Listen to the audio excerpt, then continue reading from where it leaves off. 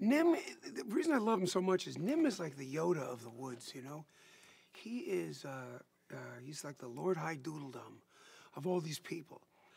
More of a Lord High Doodledum because, you know, is he smart and all-knowing, or does he has the trees, he has the rings, you know, from the trees, which tell the story of the people and what's going to happen and what can happen if stuff goes to, you know, we're in a handbasket. So it happens too in the middle somewhere, and they all come to him for advice.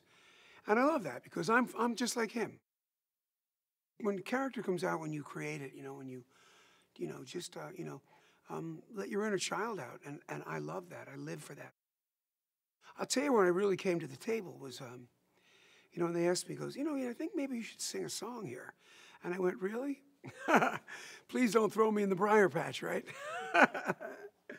And so it was just perfect. You know, I saw all these characters, and so when they brought them to me, I felt like I knew them personally. I loved that there was a little saddle on that hummingbird, because I can't tell you how many little birds like that I caught as a kid just to look at them and see them and then let them go, you know. But I never did see a saddle.